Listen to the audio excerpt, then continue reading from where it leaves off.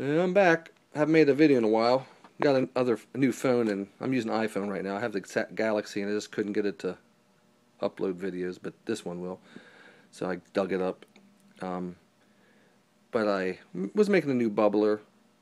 It's for just testing on the bench. Me and Daryl designed a brand new fuel cell. It's a non-current leakage fuel cell, and it's very universal. You can set it up as neutrals, or you can put a positive negative setup in there. Or you can put up to 55 plates in there if you want to try AC. It's going to be pretty cool, non-current leakage. So we should get good MMW ratings out of it. But I was digging through some stuff.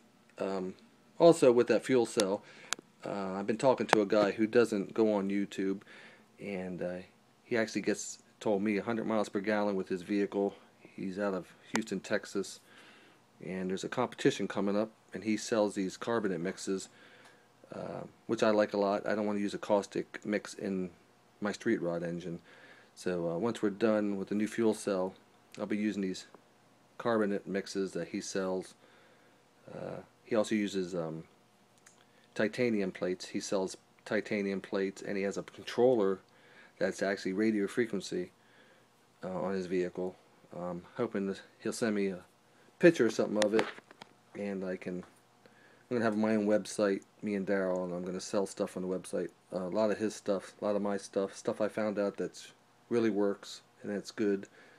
But I was digging up some old PWMs. I have a lot more. There's a Lawton style I can't find, and a couple other ones, but these are some that I used throughout the years, and I just got this one in over here a couple days ago, hooked it all up, plugged the cable in. I can't get the screen to light up, so I've been dealing with this guy right now. See if I can get another one and try it out.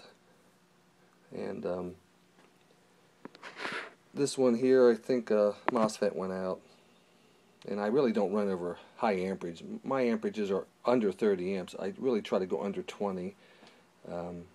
This is an older one here.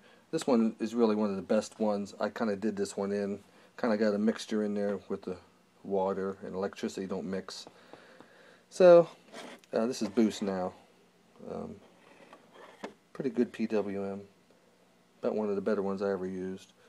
So, but I got one coming in from Greece. You might have seen it on eBay. It's supposed to be made specifically just for hydrogen use only. So when I get that in, that's going to be on our new fuel cell that we designed, and put it on my street rod that's over in the other bay there, and I guess I'll try it out again. It did work pretty good when I had it on it. He actually, the guy who has the different radio frequency controller and titanium plates, makes his own custom carbonates, which I'm going to use because I don't want the KOH in my engine.